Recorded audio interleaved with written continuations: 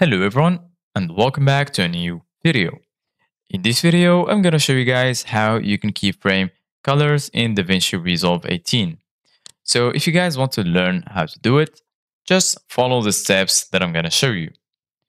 As you can see guys, I am right now in Davinci Resolve 18. So the first thing that you need to do guys is go up and then click on File.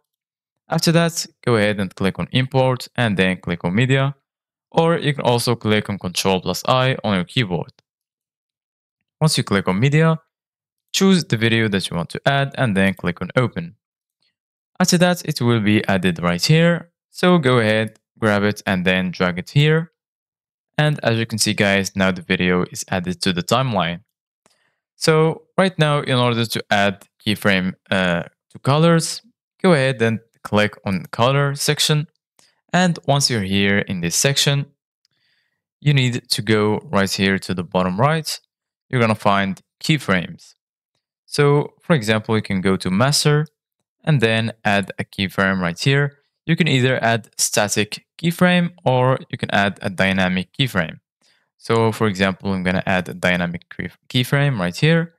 And then if you drag this to here, for example, and right click it and click add dynamic keyframe, as you can see guys, now it's added. You can set whatever colors settings that you want.